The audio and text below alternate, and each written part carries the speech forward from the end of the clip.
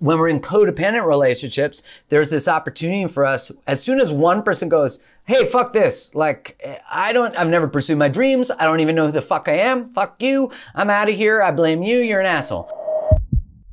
And the other person goes, holy shit, I didn't even know. Like, I didn't do it. I didn't mean to. Did I do this? Can I help? Can we go to therapy? Can we do all this stuff? And what occurs is that the other person you're changing the relational agreements, which you're allowed to.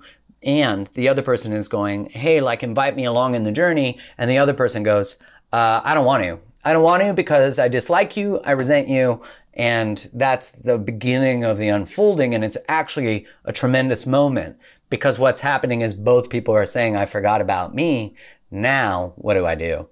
And so there can be a lot of repair.